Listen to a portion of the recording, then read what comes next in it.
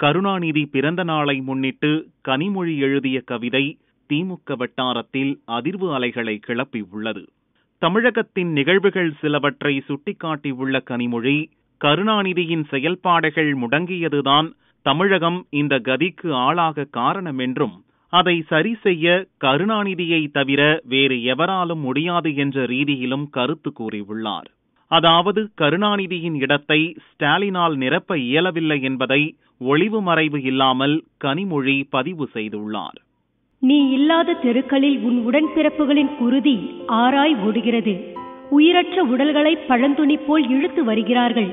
கிடத்தப்பட்ட உடல்களை வட்டமிடும் கழுகுகள், உணர்வற்ற உடலில் தன் பங்கு தேடும் ஓநாய்கள். தெருவெங்கும் இரத்தம், சாதி மதம் கடந்து கலந்து காய்ந்த இரத்தம்.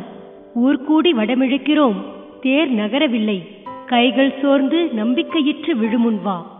இது ஸ்டாலின் ஆதரவாளர்களை அதிர்ச்சியில் தள்ளியுள்ளது.